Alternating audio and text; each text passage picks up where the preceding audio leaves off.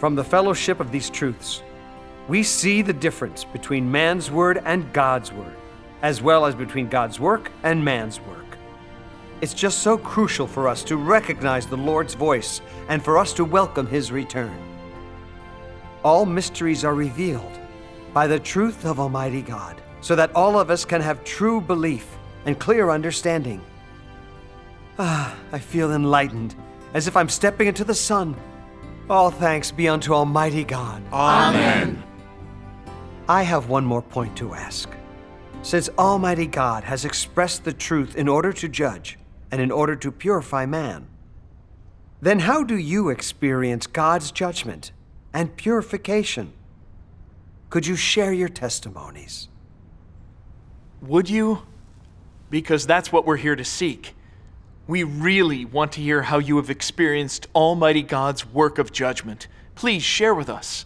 Yes, I want to hear too. Then I'll be happy to share. Thanks be to God.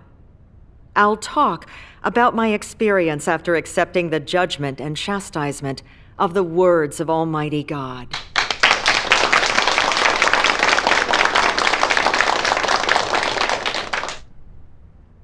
I believed in the Lord for more than 30 years. I served and I spent for the Lord, which I did quite zealously, in fact. And I also suffered a lot. I went to the Philippines, South Africa, and other countries many times in order to preach the gospel of the Lord. In my view, in today's society full of material desires, a person like me who forsook everything and labored for the Lord would be the one who loves the Lord. Everything I did would gain approval of the Lord. I would absolutely be caught up into the kingdom of heaven and gain the reward when the Lord returns. After accepting Almighty God's work in the last days and reading His words, I knew that my thinking was wrong. Let me read Almighty God's words to you.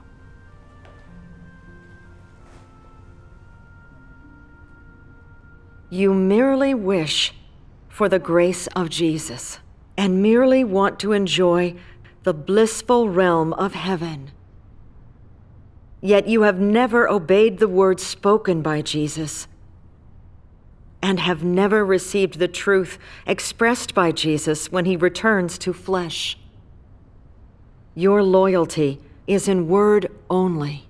Your knowledge is merely intellectual and conceptual. Your labors are for the sake of gaining the blessings of heaven. And so, what must your faith be like? Your hearts are filled with desires and wealth. Your minds are filled with material things. Every day, you calculate how to gain from me, assessing how much wealth and how many material things you have gained from me. Every day, you await ever more blessings to come down upon you, so that you may enjoy more and greater pleasurable things. What you want is not the truth or life, and not the principles by which to conduct yourself, much less my painstaking work. It is everything your flesh possesses: money, position, family, marriage, and so on. For my word or my work, you simply have no regard. So I sum up your belief in one word: perfunctory. That which you are truly devoted to, you will try to achieve at any price. But I find this is by no means the case with your belief in God. Here your devotion and your earnestness are lesser. So I say, all those who are not utterly sincere have failed at believing in God. Think carefully. Are there not many failures among you? God's words pierced my heart and my spirit, just like a kind of sharp double-edged sword. making me realize that my believing in God was only for the receiving of blessings and grace from Him.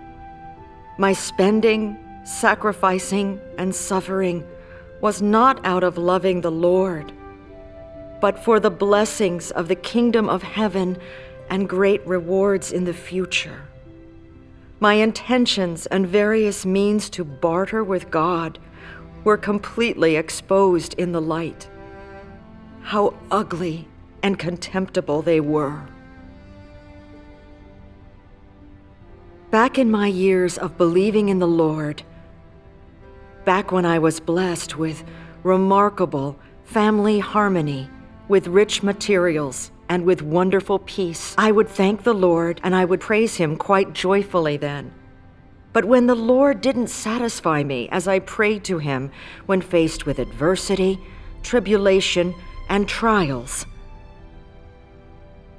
I would complain to the Lord, misunderstand Him, and stray from Him. I even argued with the Lord, not willing to spend for Him. But when I thought of the blessings of the kingdom of heaven and His rewards, I had the faith to work for the Lord again. Now I realize I didn't truly believe in and love the Lord. Yes, I was just deceiving the Lord as well as making use of the Lord. Just as what God says, man searches for me in the midst of pain, and he looks unto me among trials. During times of peace he enjoys me. When in peril he denies me. When he is busy he forgets me. And when he is idle, he goes through the motions for me. Yet never has anyone loved me throughout their whole life.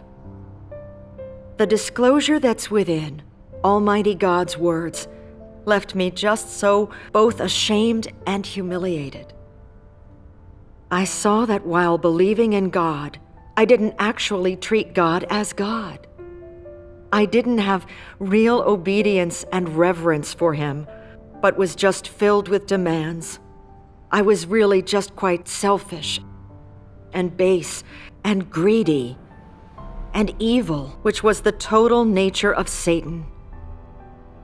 I was just a base person. I was bent solely on profit as well. How holy is God, also how righteous, with such pleasures of the flesh and such extravagant desires in believing in God.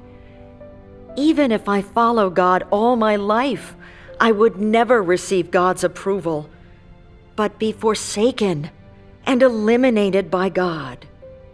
After that, I read another passage of words from Almighty God. Please turn to page 342. It is the belief in God so that you may obey God, love God, and perform the duty that should be performed by a creature of God. This is the aim of believing in God. You must achieve a knowledge of the loveliness of God, of how worthy God is of reverence, of how, in His creatures, God does the work of salvation and making them perfect. This is the minimum that you should possess in your belief in God. Belief in God is principally the switch from a life in the flesh to a life of loving God, from a life within nature to a life within the being of God. It is coming out from under the domain of Satan and living under the care and protection of God. It is being able to achieve obedience to God and not obedience to the flesh. It is allowing God to gain your entire heart, allowing God to make you perfect, and freeing yourself from the corrupt satanic disposition. The word of Almighty God brought light to my heart and reversed my wrong views towards pursuit. From that point on, my belief in God began to take a turn. I lived no longer in pursuit of the grace of God or His rewards, and I had a fear of God and focused on seeking and practicing the truth always. I performed my duty according to the requirements of God, and I placed importance on eating and drinking the Word of God, pursuing to know God in His Word, and to know myself in God's Word, and to accept God's judgment and chastisement.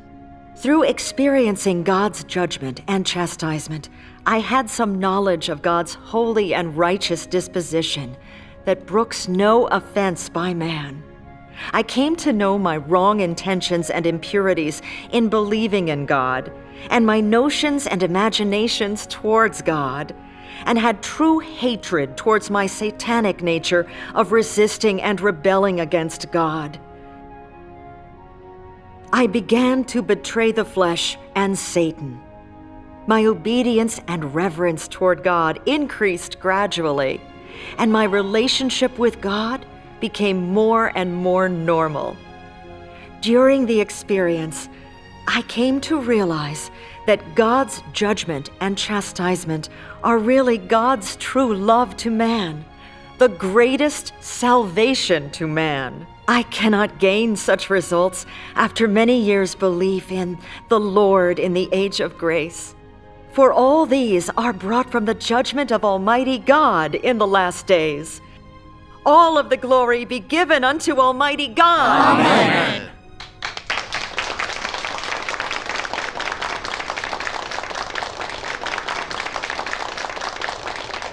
This testimony is so practical.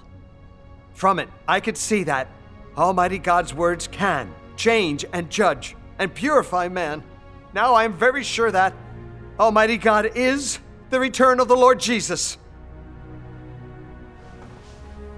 Almighty God has revealed man's wrong intentions and aim of believing in God through His Word. Except the returned Lord Jesus, who else could express such words with authority and power? The Word of Almighty God is truly God's voice. Clearly, Almighty God is the returned Jesus. All thanks be to Almighty God. Amen. I am so brightened. The Lord Jesus has finally returned. We all meet the Lord Jesus again. Amen.